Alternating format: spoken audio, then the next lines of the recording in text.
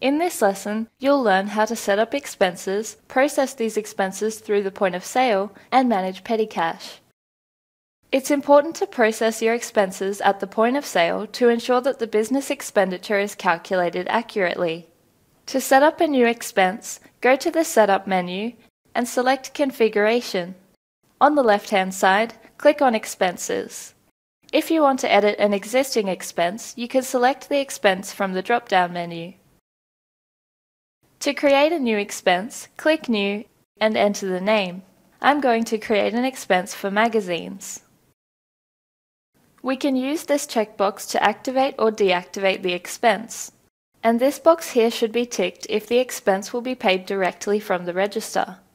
We have the option to enter a description, and over here we can select the appropriate tax rate. When you're finished setting up your expenses, press Save and press Done.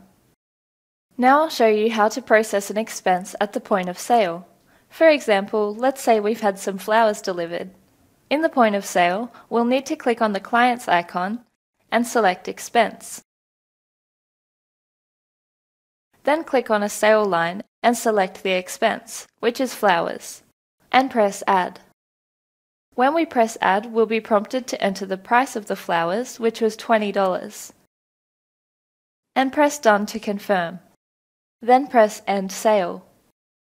If money is being taken from the register and change returned, then we would need to process the expense through petty cash. In the point of sale, we would click on the No Sale button and select Take Petty Cash. We'll then need to enter the amount of money that we're taking out of the till.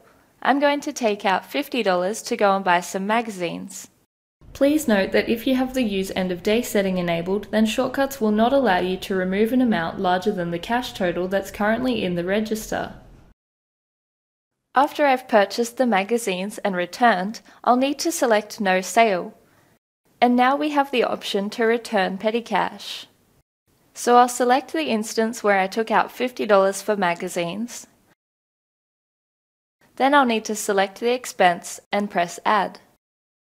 Now I need to enter the amount that I actually spent on magazines, which was $31.50, and press Done to confirm.